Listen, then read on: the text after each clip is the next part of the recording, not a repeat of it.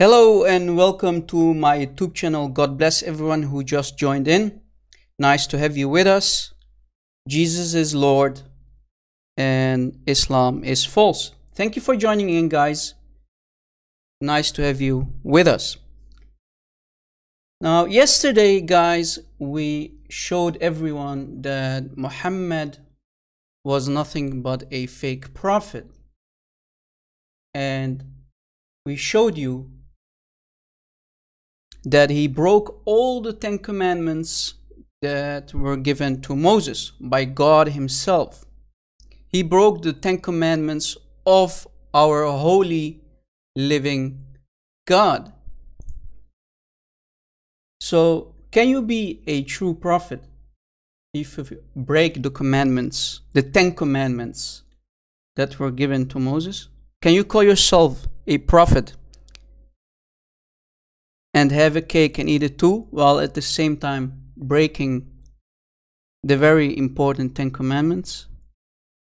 We started with commandment number 1, and we showed you that Muhammad actually worshipped a totally different God, because God of the Quran is clearly not God of the Holy Bible, the true God, the living God of Abraham, Isaac, and Jacob.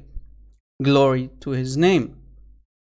And we showed you also that Muhammad cannot be called prophet while at the same time contradicting the earlier true prophets. Now, today we're going to put Muhammad again on the test, and on this live broadcast we will have the opportunity to have a nice teaching together. And like I said, we will put Muhammad to the test yet again and see if this so-called prophet of Islam is a fake prophet or not. Again, right?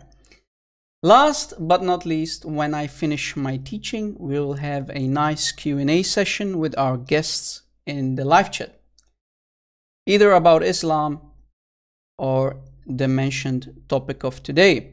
So, in other words, you can ask me questions about today's teaching, and I will try to answer your questions as far as I can.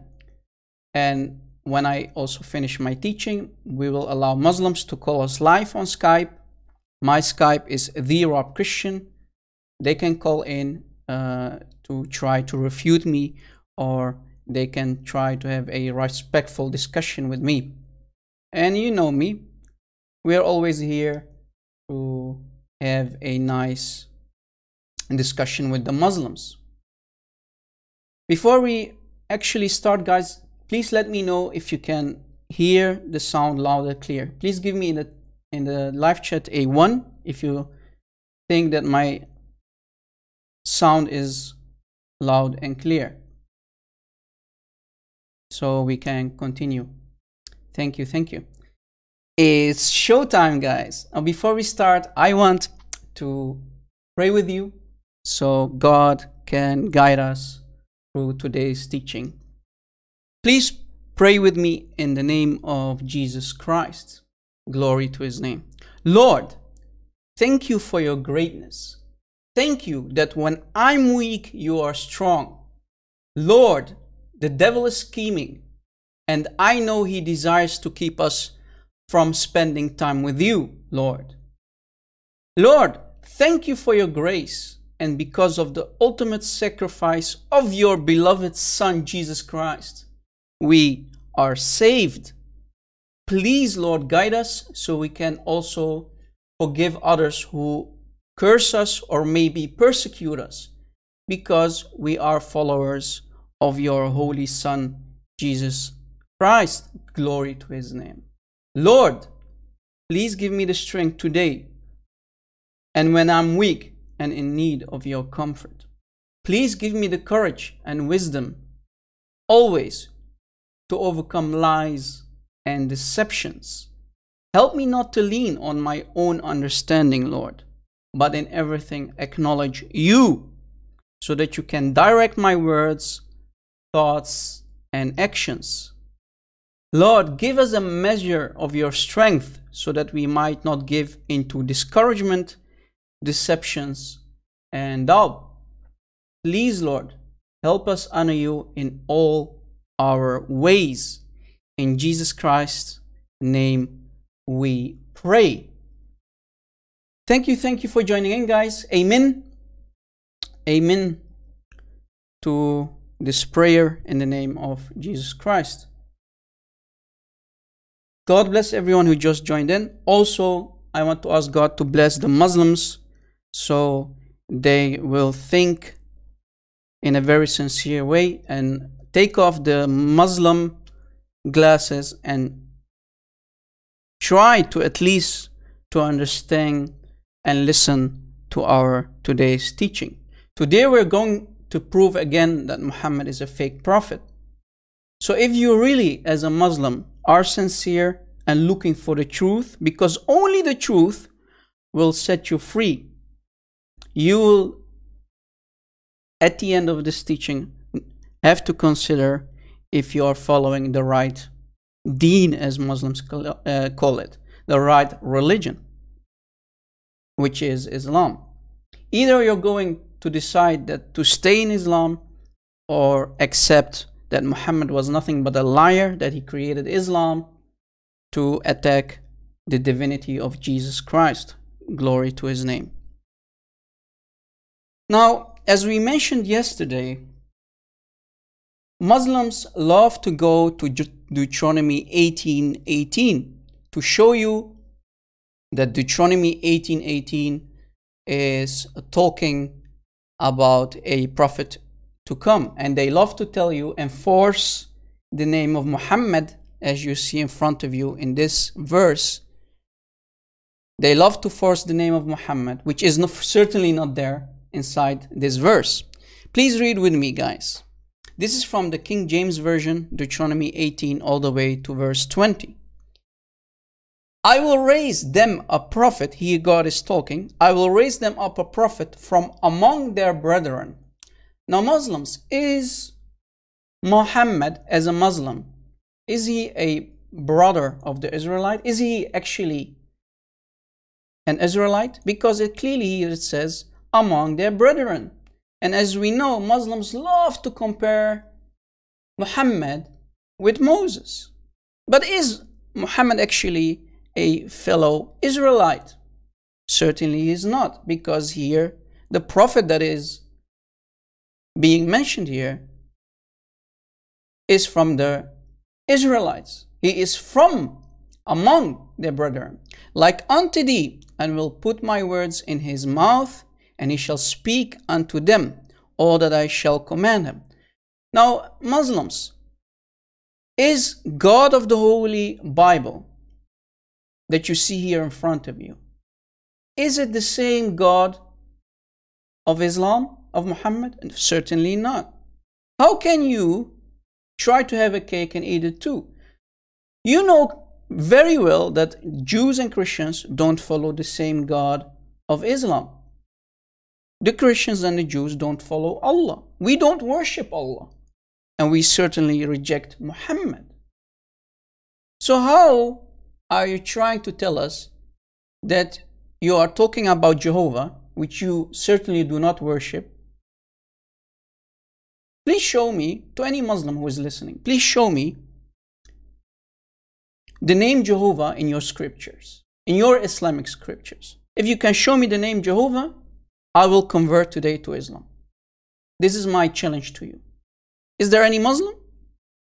Hopefully, if you are really caring about the truth, you will stay put and wait till we finish this teaching so you can call me and refute me and prove to me that I'm wrong. So they love to stop here when they read this verse, guys, from Deuteronomy 18:18. They love to stop here. But we know you need to read the entire chapter to understand the context. So if we continue reading, guys, and it shall come to pass that whosoever will not hearken unto my words, which he shall speak in my name, in the name of who? Jehovah. I will require it of him. But the Prophet, now here comes the most important part, guys, to nail the coffin, nail on the coffin of Muhammad.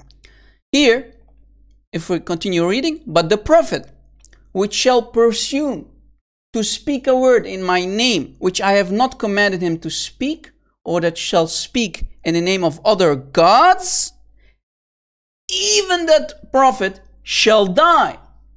So according to this verse, guys, Muhammad mentioned a different God, who is Allah. He told the Muslims to bow down to the Kaaba, and especially to the idols, which are the black stones, right? And Muhammad, when he gave the satanic verses to the pagan Quraysh of Mecca, he bowed down to Allat, Al-Uzza, Wal-Manat. هذه الخرانيق العلا إن شفاعتهن لترتجى. These are the high flying cranes, or the mighty cranes. Their intercession is hoped for. This is the satanic verses incident that Muhammad gave to the pagans of Mecca, and he bowed down and did sujood, which is prostration.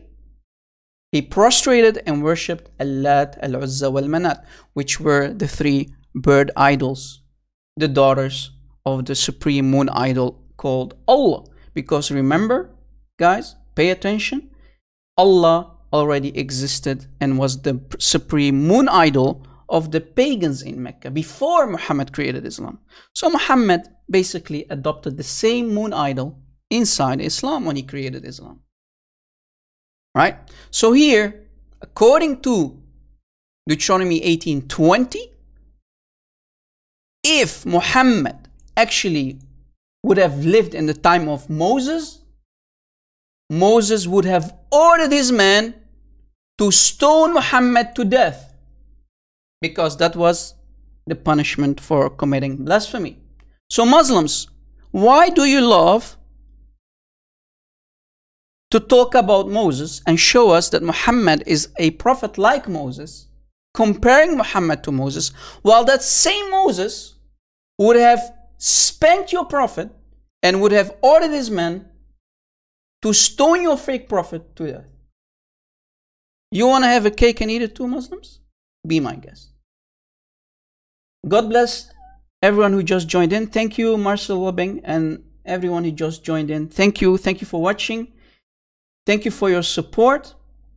Guys, we don't do this for ourselves. We do this for the truth, and only the truth will set us free. And who is the truth? Who is Al-Haq, as the Muslims love to call it?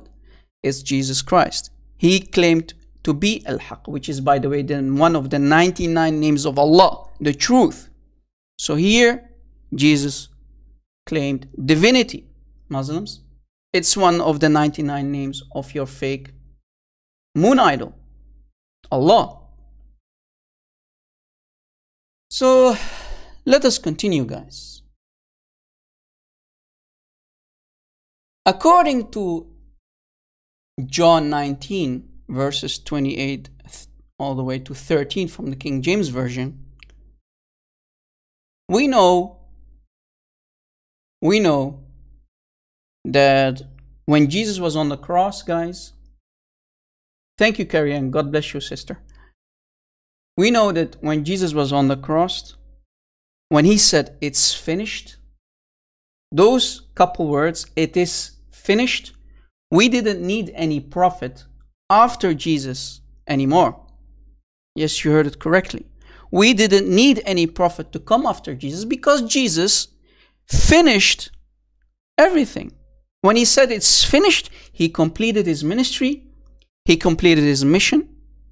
When it was the will of the Father for the Son to come in the flesh as the eternal Word, to be the ultimate sacrifice, and so we can be saved, because he came to take the sins of mankind on his own shoulders, so we can be saved. Right? all the way to eternity and be with God and be connected with God again. We didn't need any new prophet to come and reject and contradict the teaching of Jesus Christ and the Holy Bible. And the proof is in front of you. Read with me, guys. From John 19, verses 28 to 30. After this, Jesus, knowing that all things were now accomplished. So as you see, everything is accomplished now because Jesus fulfilled his mission, that the scripture might be fulfilled. Did you catch it? So the laws, the old laws were fulfilled. The scripture is fulfilled. The prophecies has been fulfilled. Said, I thirst. So when he knew he was finished, he completed his task. He said, I thirst, when he was on the cross. Now there was a vessel full of vinegar, and they filled a sponge with vinegar and put it upon hyssop. Sorry guys if I'm butchering the English word. English is not my first language. And put it to his mouth. When Jesus therefore had received the vinegar, he said, it is finished. Did you catch it, guys? So from that very moment, when he said it is finished, we didn't need any new prophets to come and contradict the Holy Bible and the teaching of Jesus Christ. And he bowed his head and gave up the ghost. As you see here, Jesus at that moment died on the cross, and he fulfilled the prophecies about him from the Old Testament. Yet we see Muhammad coming 600 years later saying that, that Jesus wasn't crucified and he wasn't killed. So he rejects this historical event, right?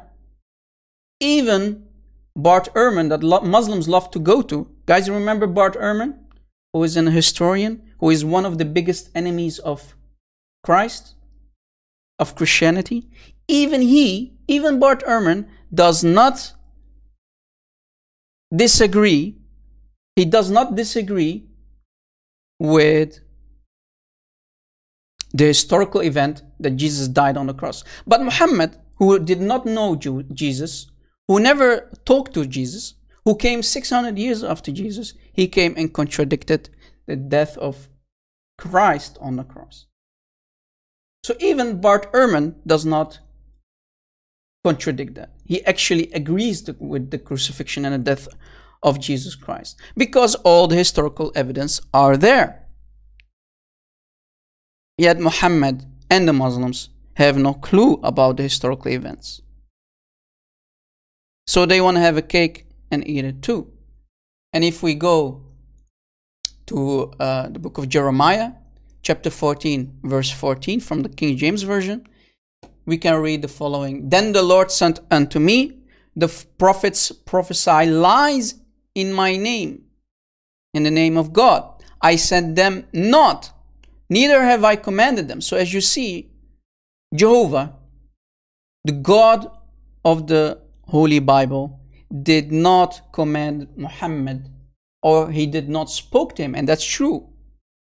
Even if you go to Islam, guys, even if you go to the most trusted Islamic sources, Muhammad did not speak to Allah. Right?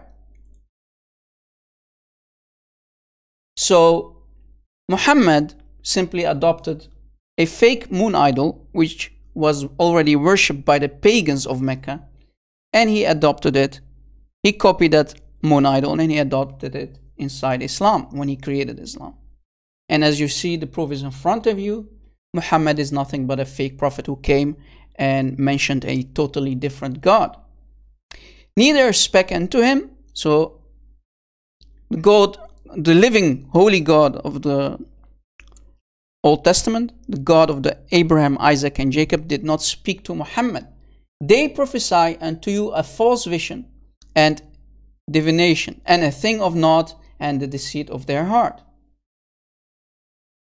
And if we go to Matthew 7, verse 15 from the King James Version, we can read, beware of false prophet.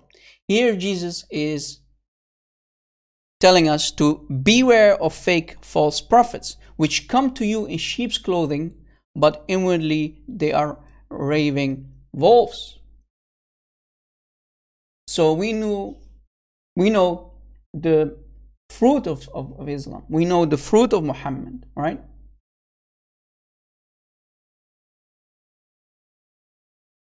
We know how Muhammad contradicted the teaching of Jesus. Jesus says, love your enemies. Muhammad killed his enemies.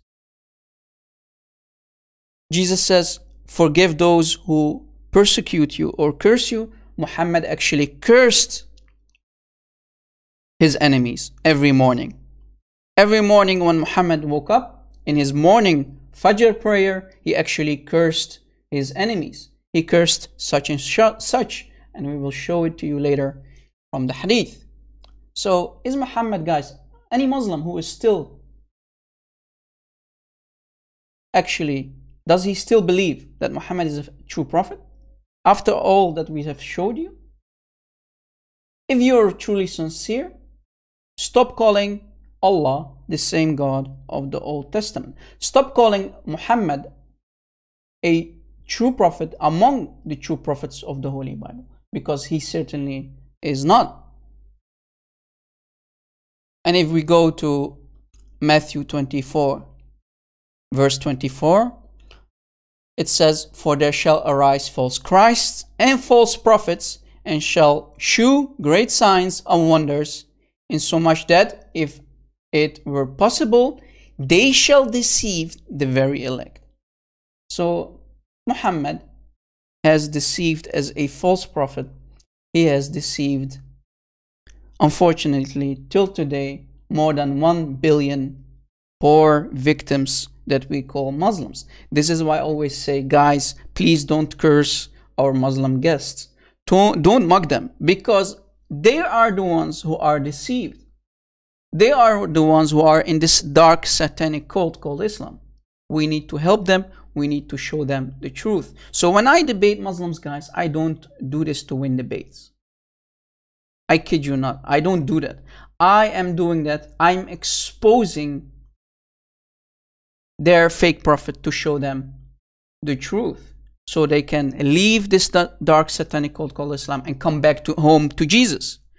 Muslims, please come back home, because there's a big chance that your grandfathers were Christians or Jews, right? But unfortunately, your grandfathers were, sorry to say, they were cowards, and they didn't want to die like Stephen, the first martyr in Christianity. They didn't want to die in the name of Christ. I love to be killed instead of becoming a Muslim. Please kill me, and I will never accept this fake God called Allah and this fake prophet of Islam called Muhammad. I love to die for the truth, right?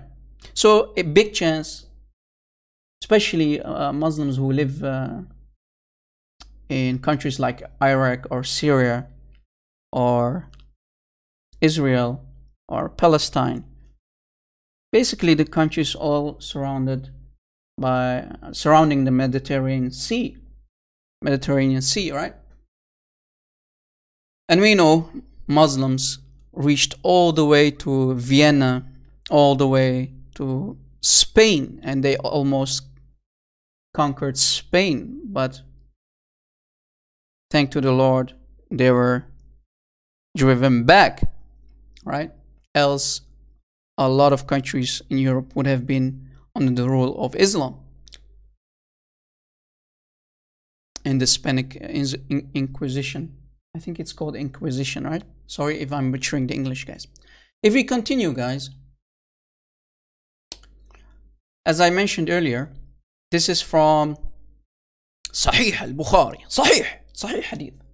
Sahih. With a little echo, guys. Sahih. Yeah. Reconquista, yeah. That's the one I was looking for. That's the right word to look for. The Spanish Reconquista.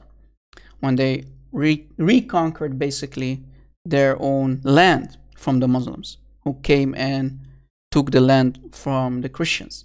So this is from Sahih al-Bukhari, hadith number 82, and from the Arabic reference, hadith number 4055-9. So read with me. Narrated Salim's father, that he heard Allah's messenger, Muhammad, the Prophet of Islam, on raising his head from the bowing in the last rak'ah in the Fajr. Guys, Fajr is the morning prayer, right? In the morning prayer, the Fajr, saying, when Muhammad woke up every morning and he started to pray, "Oh Allah," look what he's asking from his fake moon idol. "Oh Allah, please curse such and such person and such person." Guys, is this a true prophet? Would a true prophet curse people? Last time I checked, Jesus said, "Blessed are the ones who are getting cursed," right? Forgive people who curse you. Forgive people who persecute you. But Muhammad loved to invoke his fake God and asked him to curse people.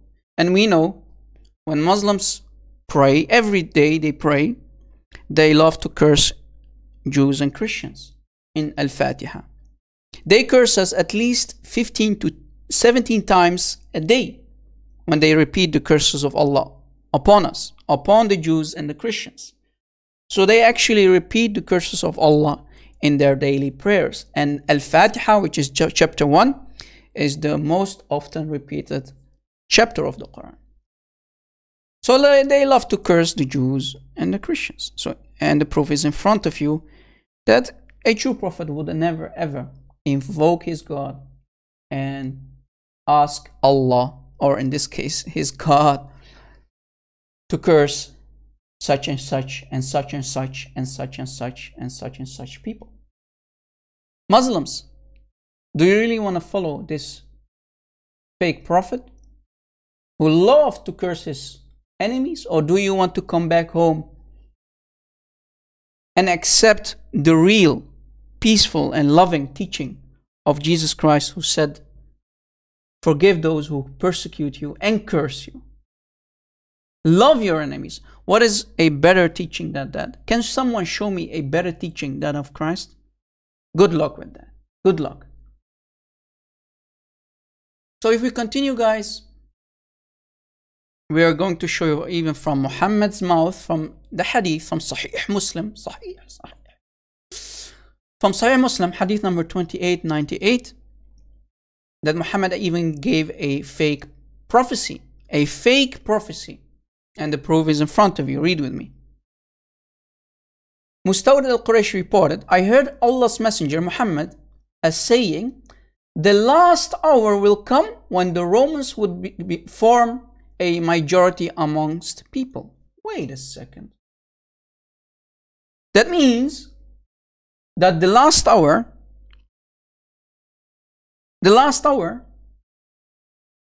the final days would come when the Romans would be the biggest number among the people in the world. But the Romans are actually not here anymore, right? I went to Roma before, guys. I went to the Vatican. I went to see Rome. And I met a couple of Romans. But are those the Romans that Muhammad are talking about? They are maybe a couple thousand of people, man. Let's say maybe 1 million, because Rome is a really big city. Maybe more than 1 million. But that does not mean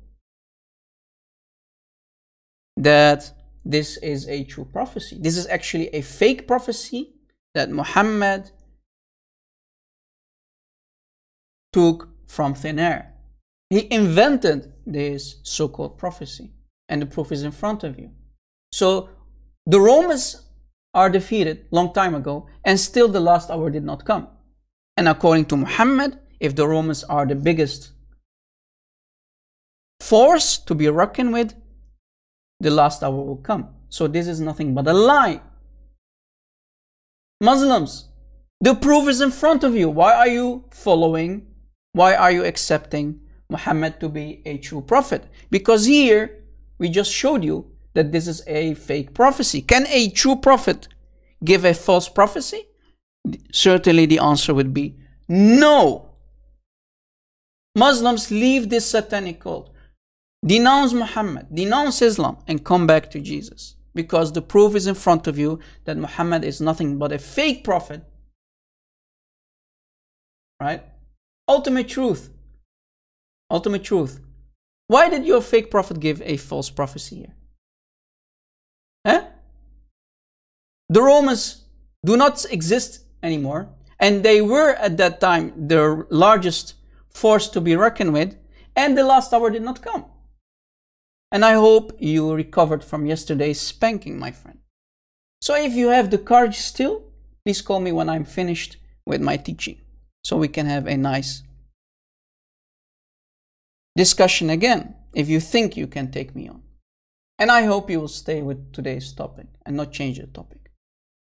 If we continue, guys, if we go to Surah Ali Imran, which is chapter 3, ayah 65, we can read the following. O people of the scripture, why do you argue? So here, Allah is talking to us. Who? To the Jews and the Christians. We are the people of the scripture, remember? Right? Ya Ahlul Kitab, right? We are called Ahlul Kitab, the Jews and the Christians. Why do you argue about Abraham while the Torah and the Gospel were not revealed until after him? Now pay attention, guys, to this part. Here, according to Allah, the Torah and the Gospel are revealed after Abraham.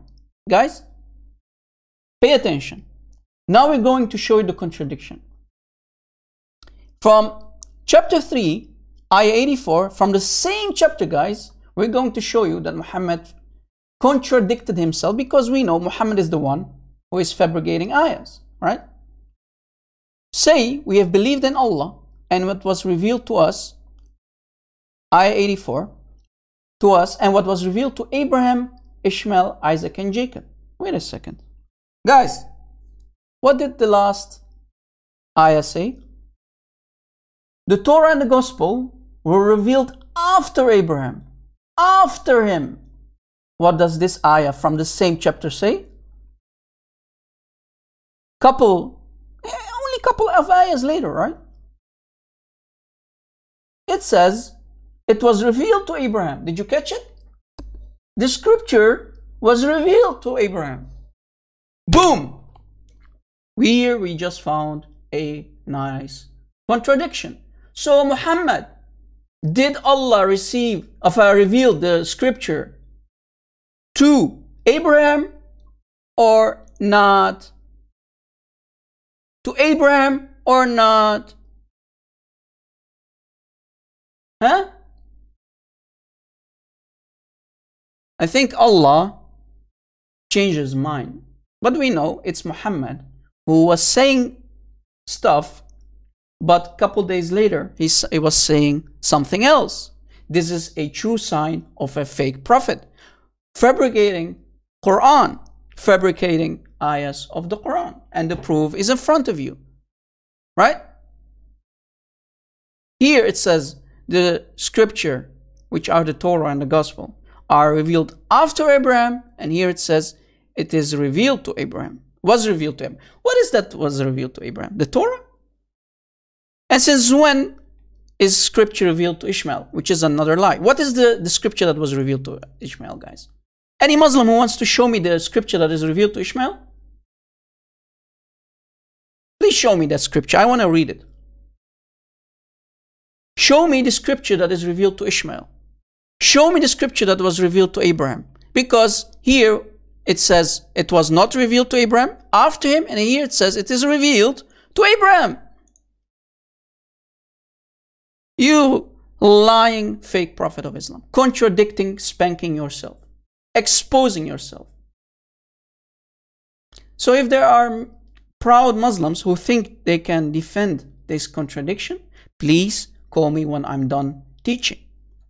My Skype ID is the Arab Christian without separation, the Arab Christian. Please call me when I'm finished. I will open up my Skype so you can call me. And here from chapter 4, the next chapter, ayah 54 from Surah An-Nisa. Or do they envy people of what Allah has given to them of His bounty? but we had already given the family of Abraham the scripture and wisdom. You see, here, Abraham was giving the scripture. Well, here it says the scripture was revealed after Abraham. After who? After Abraham, after him. But from a second ayah, from the next chapter, guys, here it says Abraham and his family were given the scripture. So here it says after him, here it says given to Abraham, and here it says it was given to the family of Abraham. So which one is it, guys? Is it given to Abraham? Is it given? Is it not given? Sorry, is it not given to Abraham? Is it given to Abraham, or is it given only to the family of Abraham? Which one is it? Muhammad, you cannot have a cake and eat it too. Contradiction upon contradiction. And here, this is from Surah Al-Hajj, chapter 22, ayah 52. We can read the following. And we did not send before you any messenger or prophet, except that when he spoke, Satan threw into it some misunderstanding. So Satan had control over the prophets of Allah. But Allah abolishes or cancels that which Satan throws in. Then Allah makes precise his verses. How is this a God who allows Satan to throw in satanic verses, the verses of Satan? Satan being allowed to throw in his own verses inside the Quran. I thought that Allah was Allahu Akbar. Allah is bigger. Allah is bigger. Allahu Akbar.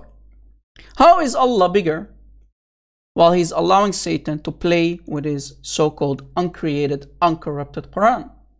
Right?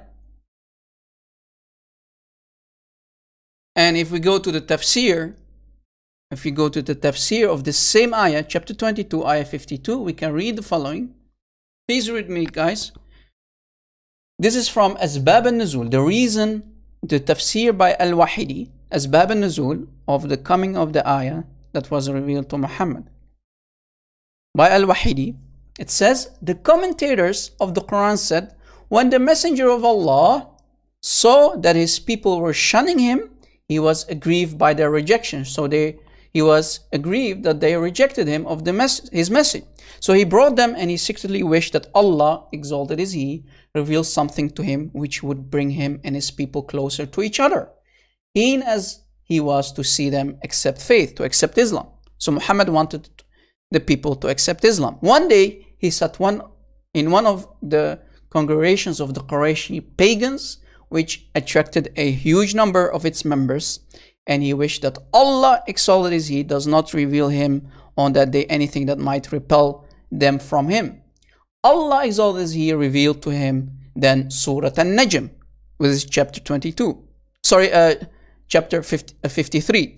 Chapter 53. By the star when it's stated, Surah chapter 53, the Messenger of Allah, Allah bless him and give him peace, recited it, but when he reached, now here comes the important part, guys. Have you thought upon Al-Lat and Al-Uzza and Manat, the third and the other? The devil, so you don't going to say, hey, the verse that you read, the ayah that you read from this ayah is your own understanding, Rob Christian. No, this is the proof is in front of you. This is not my tafsir. This is the tafsir of Al-Wahidi in his Asbab al-Nuzul, not the tafsir of Rob Christian, saying the following. The devil, pay attention, the devil put on his tongue, on the tongue of who? Of Muhammad, what he had secretly wished and hoped for, and said, these are the mighty grains, the mighty bird idols, the mighty daughters of Allah, the moon idol Allah, and their intercession is hoped for. هذه الغرانيق العلا إن شفاعتهن لترتجى. That's what the Arabic says. Right? These are the mighty grains, the mighty daughters of Allah, and their intercession is hoped for. Why? Because the pagan Quraysh guys of Mecca, when they prayed, they believed that the three daughters of Allah, the moon idol, the supreme moon idol, those three bird idols, they used to have wings, and they carried the prayers of the pagan of Quraysh, the pagan Quraysh of Mecca. They carried the prayers all the way to Allah, the supreme moon idol. So they believed that these three bird idols, Allat, Al-Uzza, Wal-Manat, they intercede for them to the supreme moon idol, which was Allah. When the Quraysh, now read with me guys, when the Quraysh, the pagan Quraysh, heard this, they were very pleased. So of course they are going to be very happy with what Muhammad was saying about their pagan idols, about Allat, Al-Uzza, Wal-Manat. Their intercession is hoped for. So here, Muhammad was given the satanic verses by Satan himself, and he delivered the satanic verses to the Quraysh. And what happened next? When the Quraysh heard this, they were very pleased. The Messenger of Allah carried on reciting until the end of the surah, and then did sujood.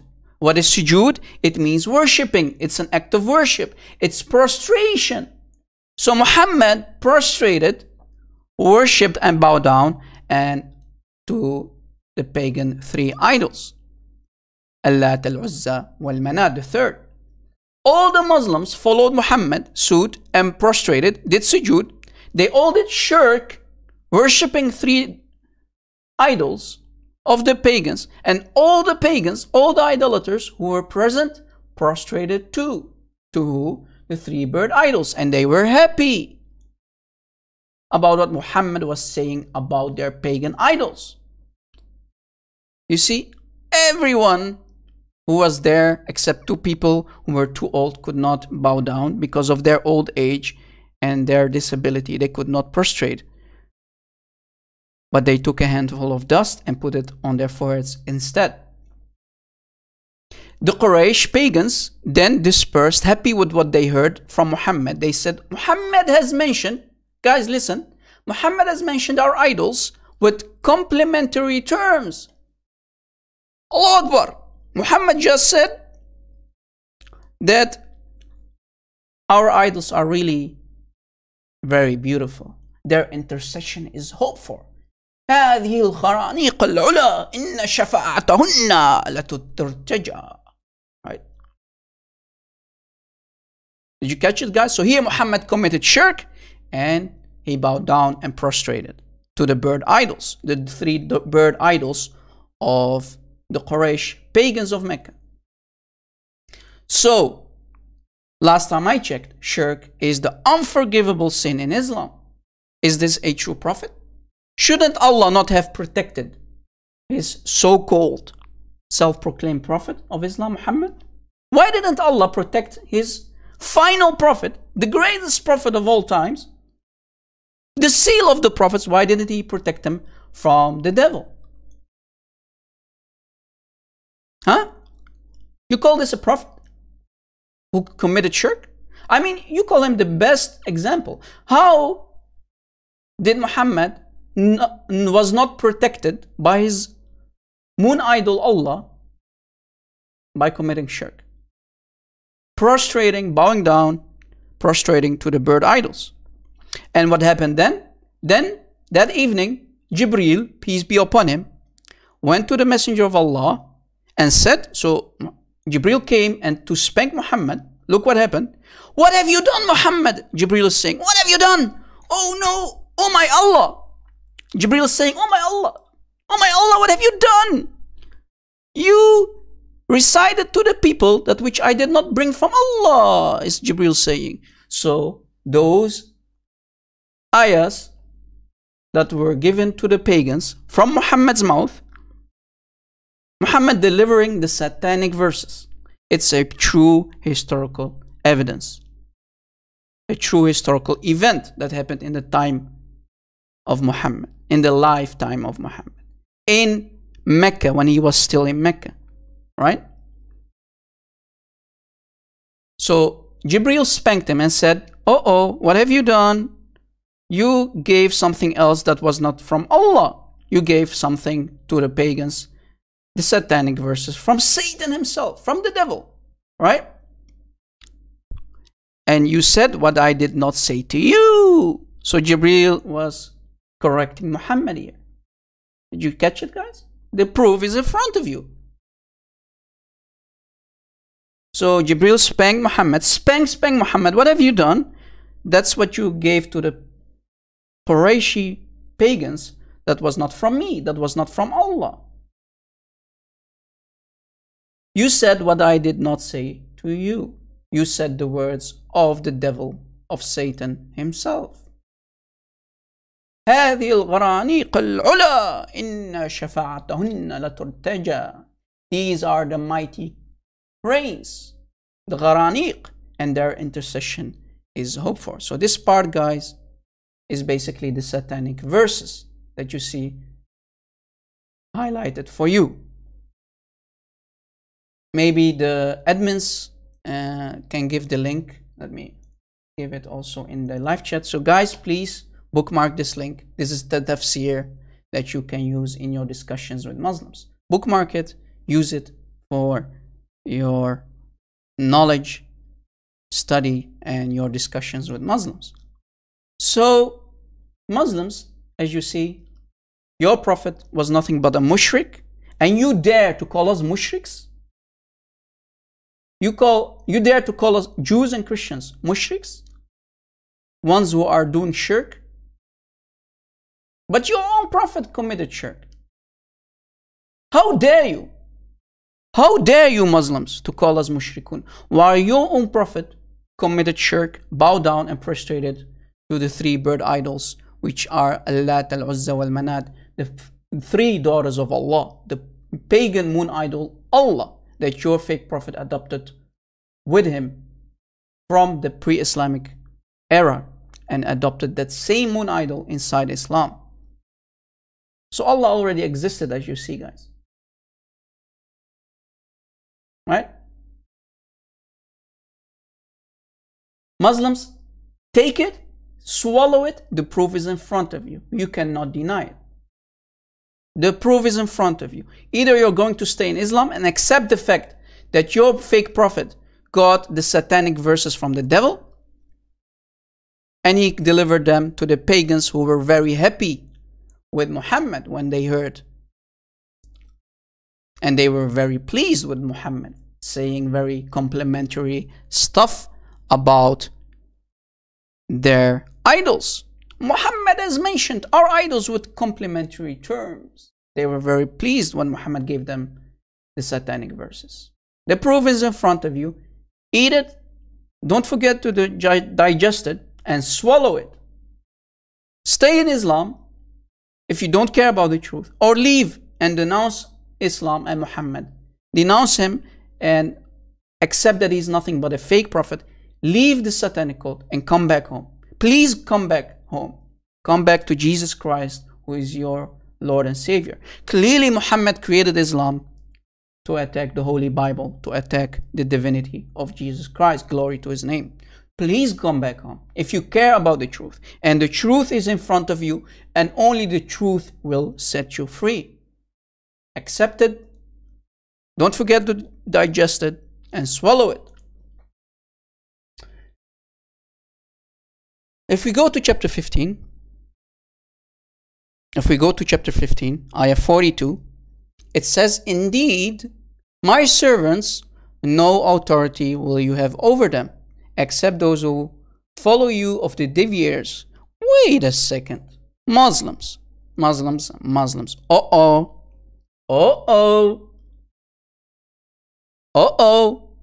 Here Allah is saying that Satan has no authority over his servants.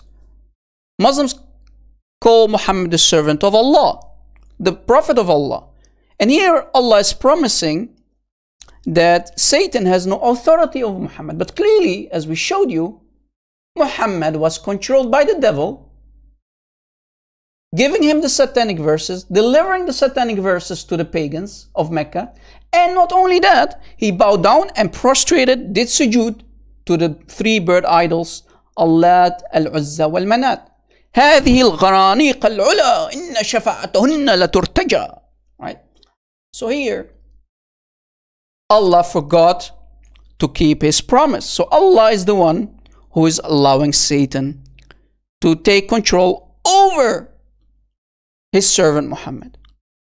So Allah gave an empty promise.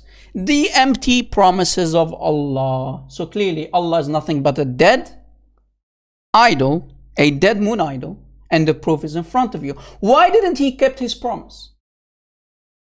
Muslims, why did your fake moon idol, who is called Allah, why didn't he keep his promise and protected your fake prophet from doing shirk? You cannot have a cake and eat it too, Muslims.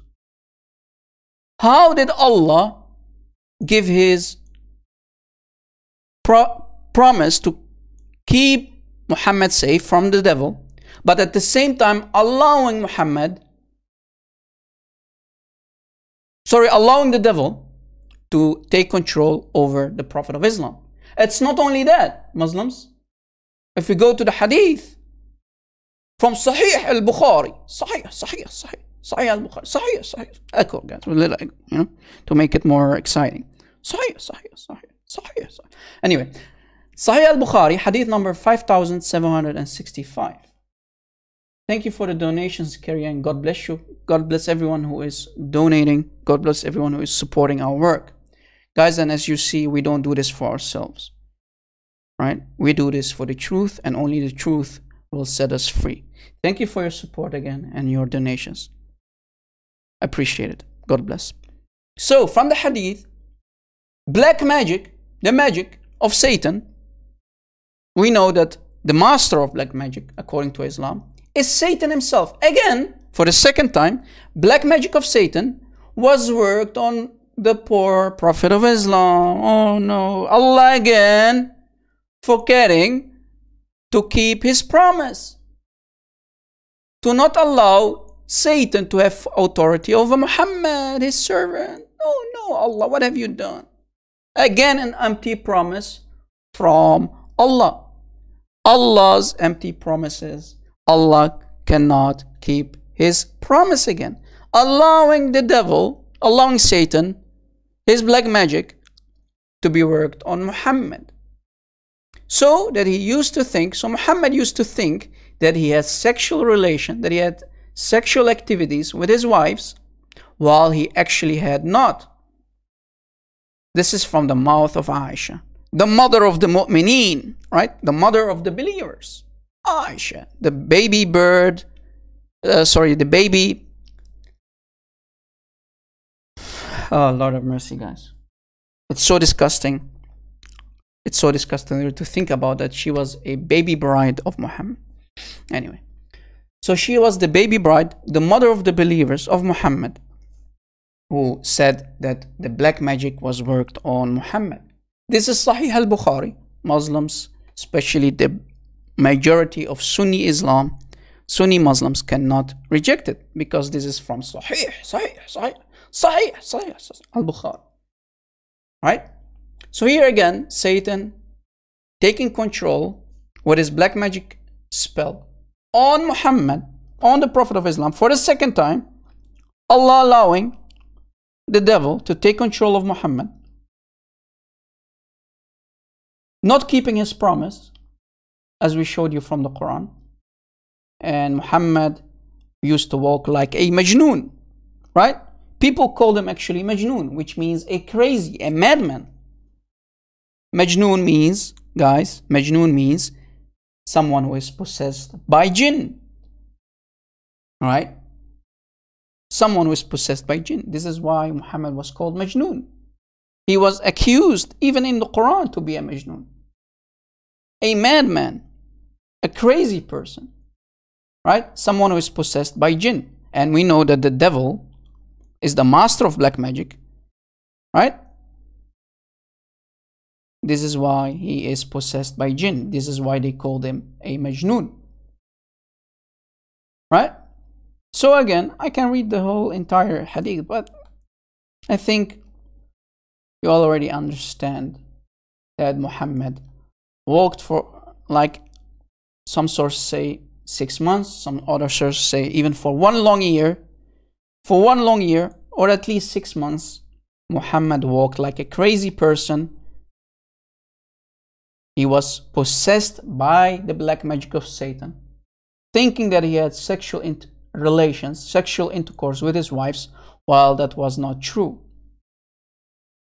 Right? While he actually had not. Then one day he said, "Oh, Aisha, 2 men came to me, and one of them sat near my head, The one near my head thought, 'What's wrong with Muhammad? What's wrong with this man?' The latter replied, Muhammad, is under the effect of magic. And this guy is asking, who has worked magic on him? The other replied, Labid bin al-Asim. So a guy called Labid al-Asim, a man from Bani Zurayq, was an ally of the Jews. He was the ally of the Jews, and he was a munafiq, a hypocrite. So he is the one, a guy who used to be friends and ally with the Jews. He is the one who worked the black magic on Muhammad. Why is Allah allowing the black magic of Satan to be worked on Muhammad? I mean, he's the final prophet. He is the beloved prophet of Allah, the seal of all the prophets. Why is Allah allowing Satan to play with the mind of Muhammad, walking like a majnoon, walking like a madman in Medina, all right? In Medina, because a ally of the Jews took a comb of Muhammad, and where a hair was stuck to it, and on that hair of Muhammad, black magic was worked, and Muhammad became a madman, possessed by jinn, majnoon. Right? Lord have mercy. And they call him a prophet, guys. Allah allowing his final prophet, the greatest, so-called greatest prophet of all the prophets, to be walking around like a majnoon, possessed by jinn, like a madman, for at least 6 months in Mecca, in Medina. So, from Surah Al-Ahzab, chapter 33, ayah 40. Guys, I will talk about this surah in one of my future live shows, and I'm going to show you that Surah Al-Ahzab used to be big as chapter Al-Baqarah, chapter 2. Surah Al-Baqarah, it used to be as big as Surah Al-Baqarah, because remember, Surah Al-Baqarah, chapter 2, is the biggest surah, the biggest chapter of the Quran, right? Al-Baqarah is the biggest chapter. But Surah Al-Ahzab used to be as big as the chapter of the cow, Surah Al-Baqarah, but many verses, many ayahs inside Surah Al-Ahzab are lost. Allah allowing His Quranic ayahs to be lost. But that's a topic for later. So we will talk about the corruption of the Quran in the future live show, and we will show you that Surah Al-Ahzab, many ayahs from Surah Al-Ahzab, are lost in history. So how do Muslims dare to say that the Quran of Allah is uncorrupted, not changed? Anyway, that was off topic. So if we read, Muhammad is not the father of any of your men, but the messenger of Allah and last of the prophets, and ever is Allah of all knowing. So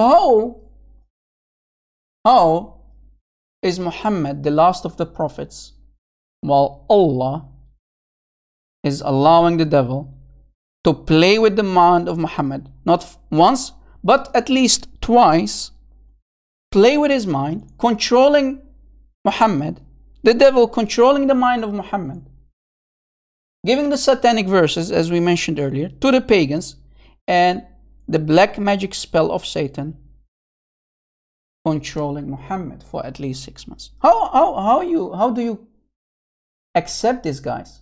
How do you accept Muhammad to be the last prophet, to be, God forbid, to be in the line of the true prophets like Abraham and Jacob and Moses?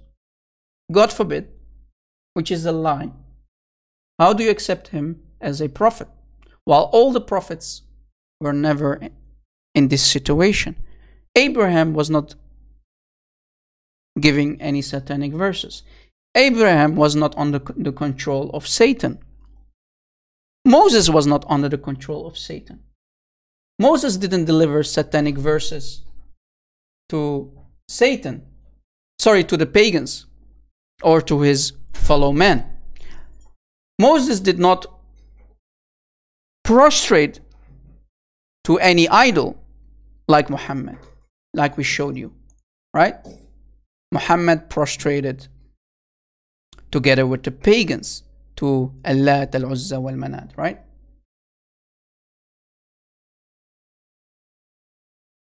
So, how do you accept the fact that Muhammad was under the control of the devil, but dare to call him a prophet of Abraham, Isaac, of Jacob, the holy living God of the Old Testament and the New Testament?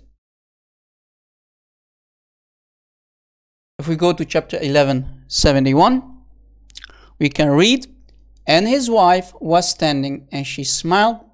Then we gave her good tidings of Isaac, after Isaac, Jacob." Now guys who are in the live chat, do you see a problem with this ayah, guys? Do you notice a problem with this ayah? I hope you noticed something. Here is a major problem. Maybe someone can tell me in the text what the problem is that I am thinking about. Maybe you can help me out, guys. What do you think is the problem with this ayah? Anyone?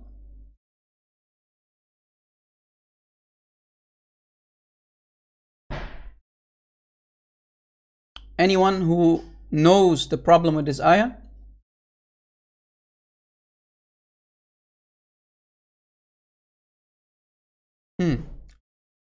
No one can help me out here?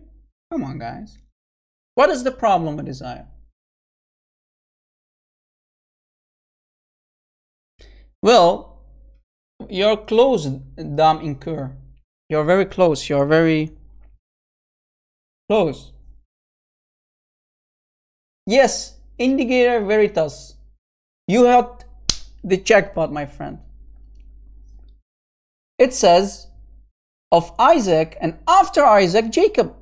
Where is the name of Ishmael? Because Muslims love to say, without any proof, of course, without any evidence, they say that Muhammad comes from the line of Ishmael. But here, clearly, it says Isaac, and after Isaac, Jacob. Why is Ishmael not mentioned?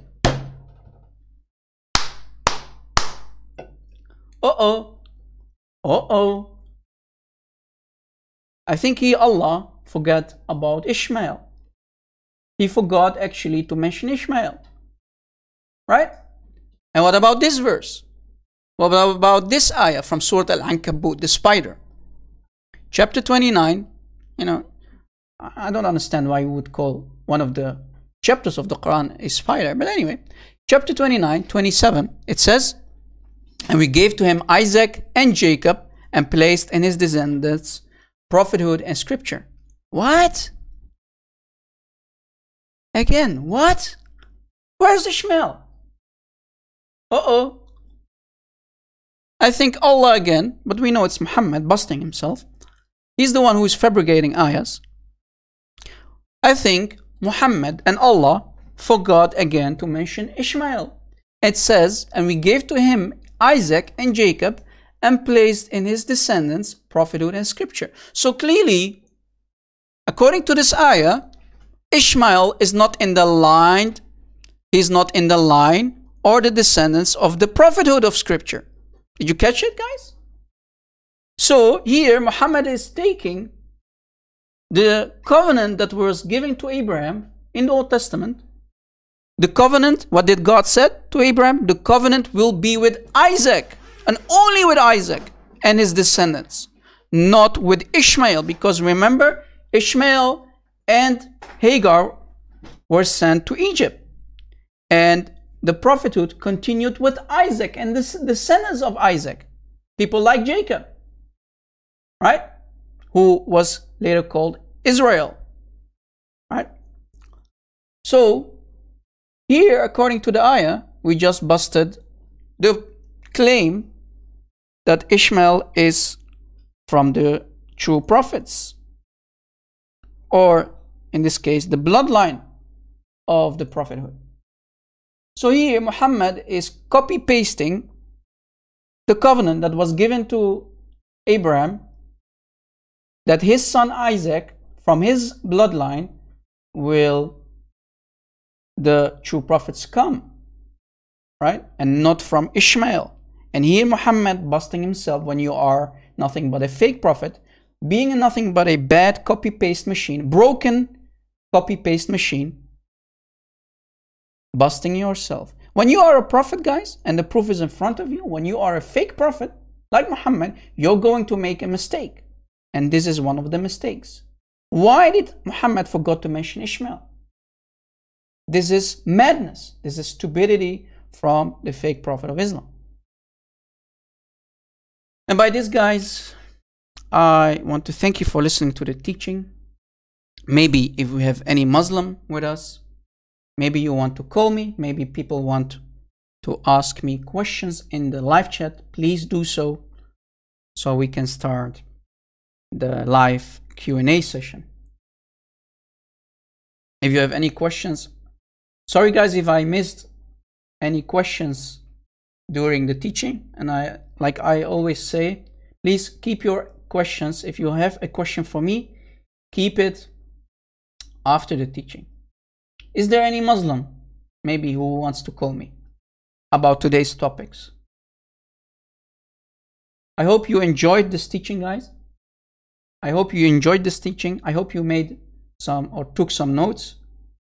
If you liked a small part of the teaching and you want to use it, please do so. My teaching videos, guys, my live shows, any video that I upload is yours to be used.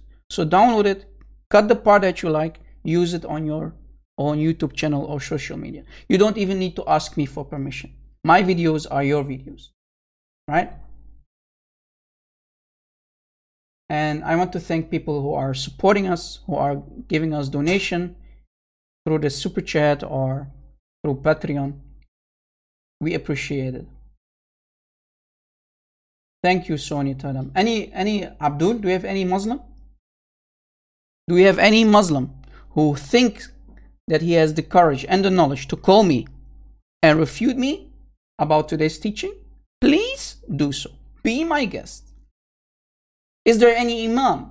I mean, there are more than 1 billion Muslims in 2019. Are you telling me Muslims are afraid to call us and end our careers? Come on, man. Is there any Imam? Is there any student of an Imam? Is there any Ustaz from maybe Indonesia? We had Ultimate Truth, who we spanked yesterday. Yes, yesterday when I went live, this guy dared to call me and he got spanked pretty hard. And we have, I think, two keyboard Muslims. You know, I always love to say that we should create a time travel machine, guys. Beat me up, Scotty. We should go to the past and take a couple of keyboards with us, hand them over to Muhammad and to his Sahaba, the companions, right? The bloodthirsty Sahaba who killed any criticizers of Muhammad, anyone who dared to criticize Muhammad. They slew them, they cut off their throats.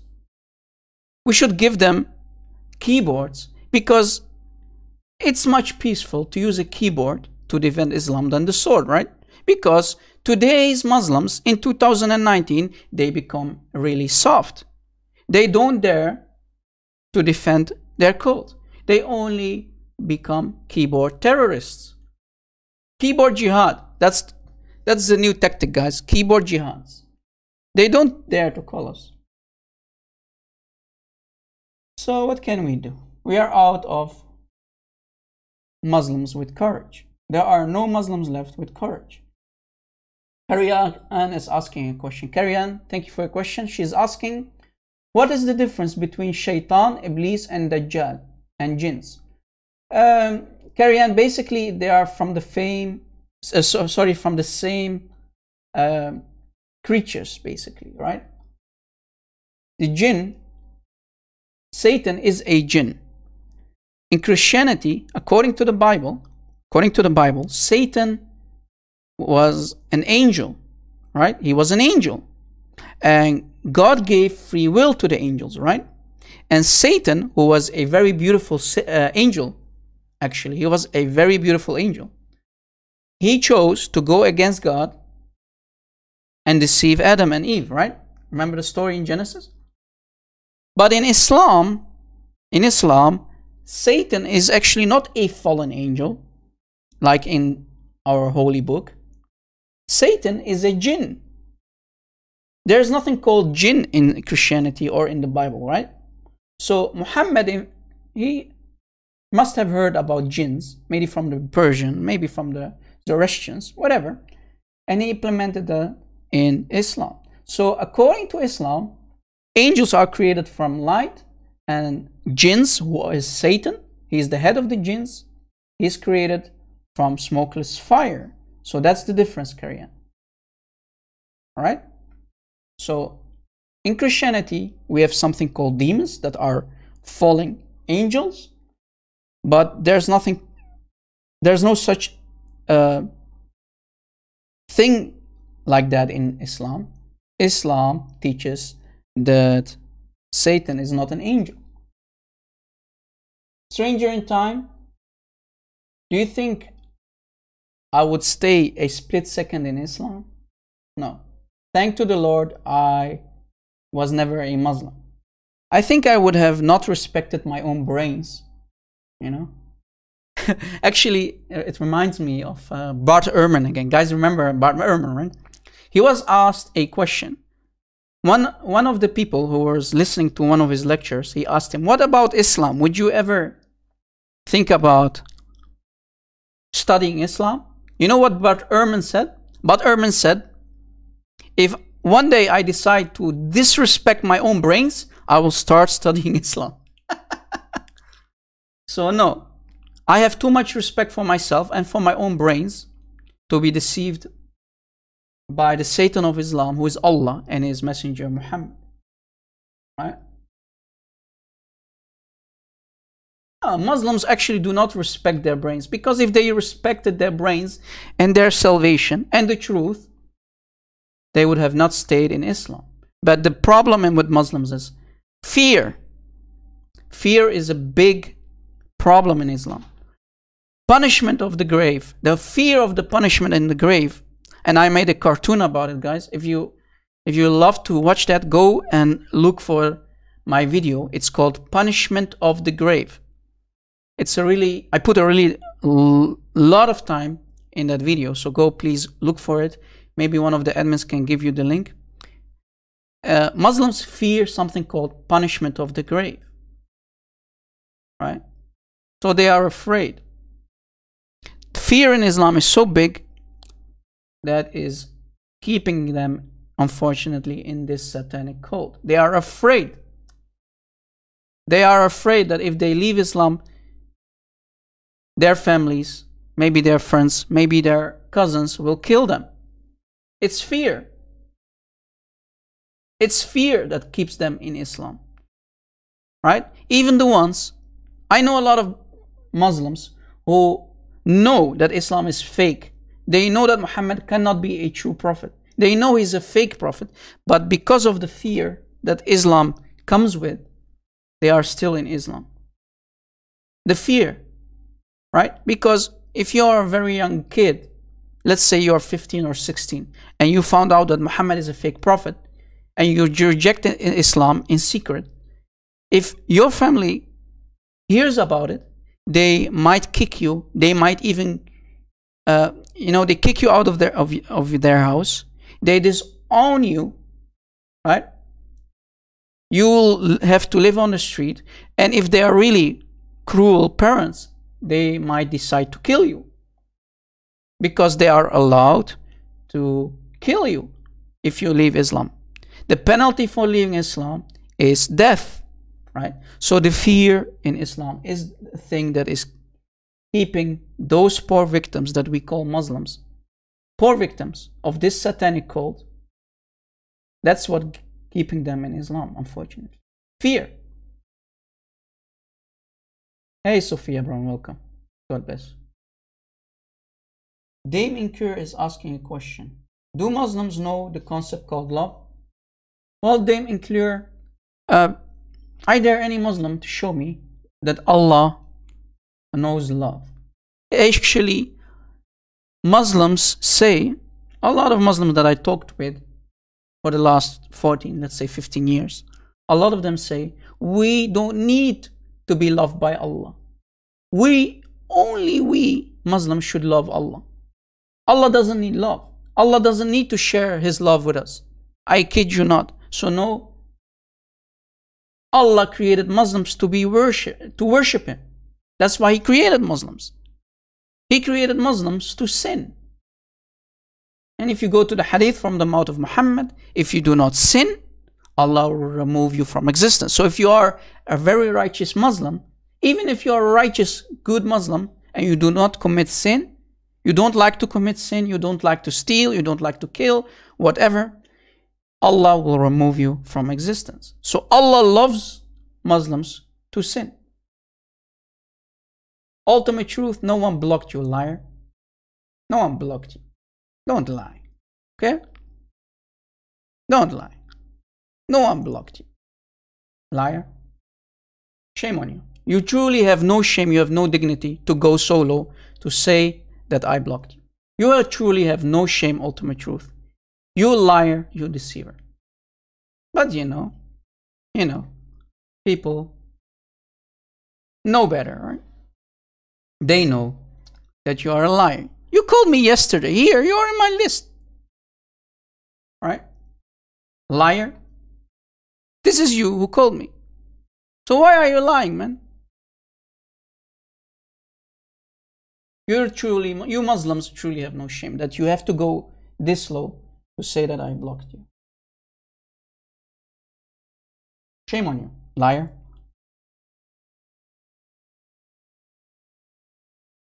Shame on you.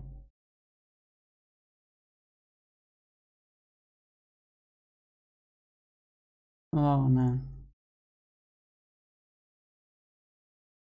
Oh man, oh man.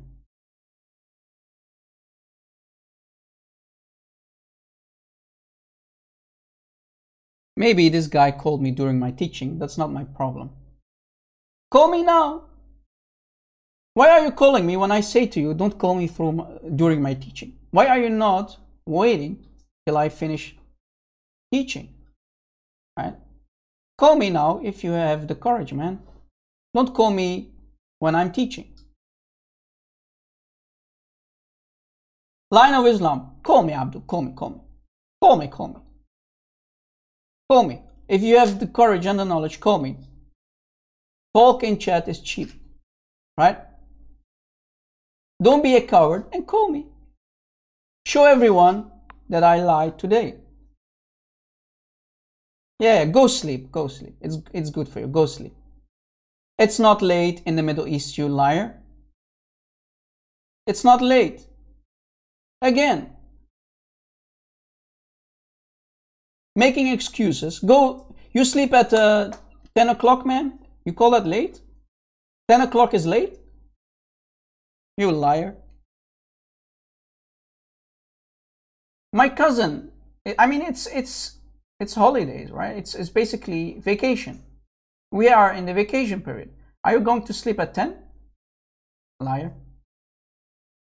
Go watch some football. Go watch some soccer. Whatever you call it.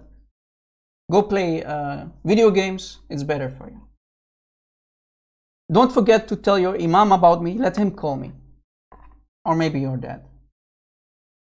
You know? I think we're out of Muslims, guys. Unfortunately, we're out of Muslims.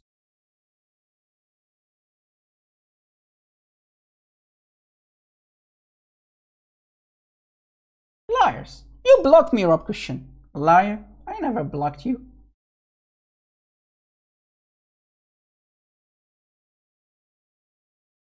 I think we're out of Muslims, guys. Well, that makes my job very easy. If we are out of Muslims in 2019 and it's suddenly all the Muslims left Islam, they cannot defend their religion. It makes my job very easy. Right? Do we have any question in the text, guys? Do we have any question about today's teaching, or is there any Muslim? Maybe we have a Muslim who have the courage, who is not afraid to call me. Maybe we're lucky. Yeah. Finally, we are live. We are live for almost more than 1 hour and a half. And no Muslim wants to call. What a shame. We have ultimate truth. Okay. Let's see. Hi, Abdul. How are you? You're full of it, man. Hi, how are you today, my friend? How are you? How you doing? Hello? Okay.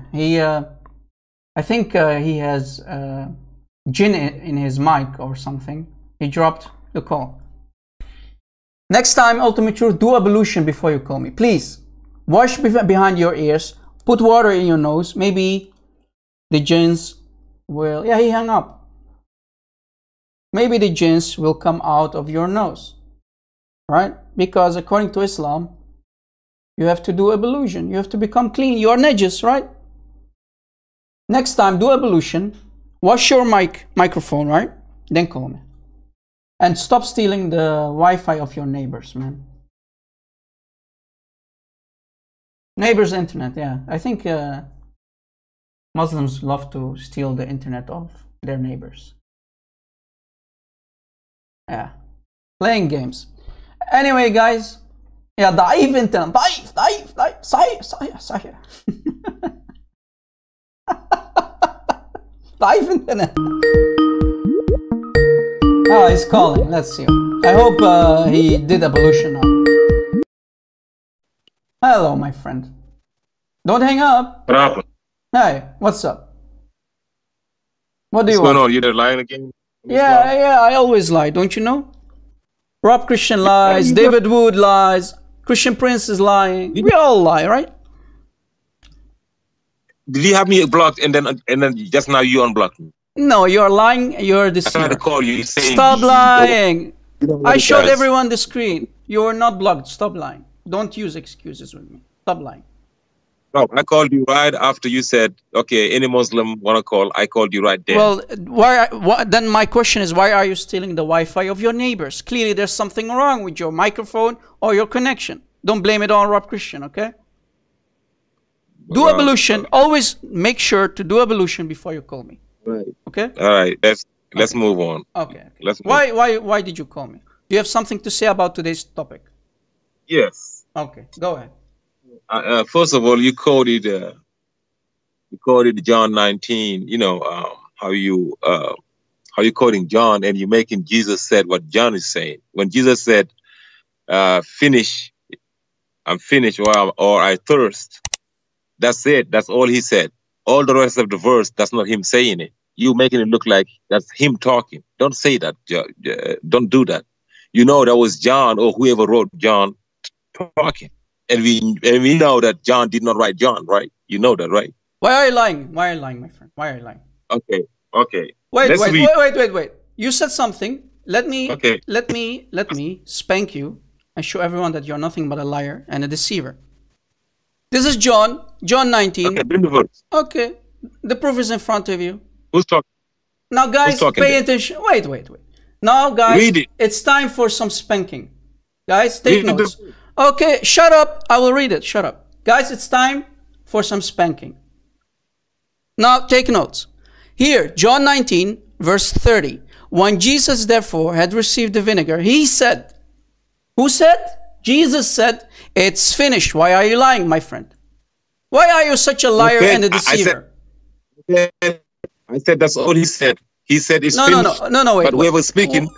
Who is speaking? Jesus is speaking. Knowing that all... Ultimate truth. If you have any dignity, if you have any honor, if you have any dignity, you have any honor, you should bow, spank your own behind, please. Spank your own behind for life. This is recorded. Yeah, it is recording, and you are getting spanked. If you have any dignity, you have any honor, bow down and spank your behind. Spank your own ass, please. For lying. Man, or you just scream. Bend Are you over. gonna have a decent conversation? Bend over. No, because you're a liar, so you should spank yourself. Are you going to open up your cam and spank yourself for lying? Because you said, and everyone heard you. Wait. Everyone heard you. You said Jesus is not the one talking. And here clearly it says, he said who? Jesus. He said, it is finished. Why are you lying? Do you have any shame? Do you have any dignity? Liar? Can you listen? Spank yourself. And run like a coward. No, you're a coward. If you have any dignity, you have any honor, open up the cam and show everyone that you're spanking yourself. Why are you belittling yourself? Guys, I don't have time for this coward. Making claims, getting spanked by moi, and he has no honor, he has no shame, he has no dignity to open up the cam, bend over and spank himself for lying. Clearly it says, he said, who? When Jesus therefore had received the vinegar, Jesus said, it is finished. Why are you lying saying? And everyone heard you. You are on tape. When we stop the live show, everyone can go and replay the video. Right? Replay the video, guys, and see when he said, when Ultimate Truth said, Jesus is not the one talking. Why are you lying? Why do you have no shame? Why do you have no dignity for lying? You go solo. You need to go solo. Misquote our scripture like yesterday when you said that word became God. No, the word is God. Liar. Yesterday, guys, this ultimate truth said on the mic, loud and clear, when he called me, he said, the word became God. No, John 1:1 says, the word is God. Why are you misquoting? Whenever you call us, why are you misquoting our scripture? You liar. Shame on you. Don't call me anymore. I'm done with you for today. Maybe I can handle one lie. But yesterday you lied. Today you lied. Enough is enough. Okay? Enough is enough. Don't call me. You see, guys, how Muslims need to lie. Stop calling me Abdul. It's enough. Don't you learn? Even a donkey will not hit his own head against the wall, because he knows when he's going to hit his head against the wall, it will cause him pain. But this ultimate truth is much dumber than a donkey. I think, now actually donkeys are very smart. It's an insult for the donkey to call this guy a donkey. These Muslims don't learn. Every time they call us, they get spanked. Don't you learn, man? Don't you have any shame, any dignity to use disgusting lies and deception? Misquoting our scripture. What's wrong with you Muslims? Do you think we are that stupid? I think we need to send to him a child version of the Bible, guys. I think we have some nice child versions of our Holy Bible that is very easy to read. We should send one to Ultimate Truth so he can understand the text, because it's easy text. It's created for children. Then he can understand that it is the one, Jesus is the one who is speaking. He is on the cross and it says, it is finished. He is the one saying it is finished. And he bowed his head and gave up the ghost, his spirit. So here Jesus completed his mission. He came to die for us so we can be saved. So we don't need Muhammad to come 600 years later and contradict the teaching of Christ and his mission. Coming to die for us so we can be saved. From that moment on, we didn't need any prophets anymore. And Jesus actually warned us from fake prophets like Muhammad, like Joseph Smith, right? The Mormons have a prophet too, like Joseph Smith. All of them are nothing but false prophets. Guys, I think we will wrap this up. And I think we gave you enough proof today Please, if you liked today's teaching and you missed maybe the beginning and the middle, please rewatch the video, use the video, download the video, use it for your own benefit, for your discussions with Muslims for the truth. And please don't forget to subscribe to my YouTube channel, and please also click on the notification bell so you will get notifications when we are live and we upload our videos. Thank you for watching, guys. It was a blessing to have you on my live show. God bless everyone. Muslims, please denounce Muhammad. Please drop Islam. It's not good for you. Please come back home to your Lord and Savior, Jesus Christ. Jesus is Lord and Islam is fake. Muhammad is a fake prophet. Thank you for watching. God